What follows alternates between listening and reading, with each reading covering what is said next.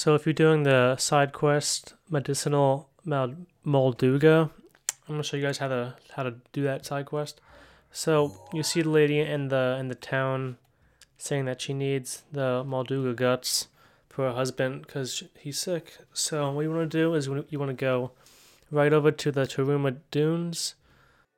So when you get here, all you want to do is go up to the boss and you want to get his attention with the bombs. Throw the bomb, and then once he gets close, you just activate the bomb, and then you can go up and start hitting him, and just repeat this process. He takes damage fairly easy, and then you get your guts, and then all you have to do is go back to the town, and then find the woman and give it back to the woman. So, thanks for watching, guys.